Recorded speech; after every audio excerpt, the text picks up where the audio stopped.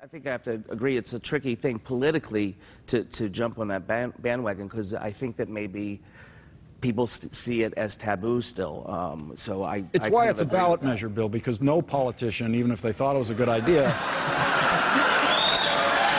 Oh, my God. Oh. Yeah. As I was saying.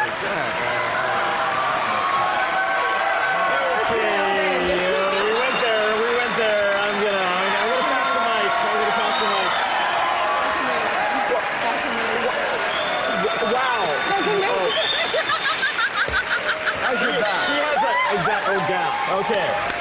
One thing I'm going to throw out there is that I have some friends who've been growers in Humboldt County, and the growers in Humboldt County are getting out the vote against the proposition. Right. And honestly, I think that this is one of the... profit, when you have prohibition, just like liquor with Al Capone, look, that is a lot higher. That is totally legit, but I personally... Oh, my God, look at those dragons!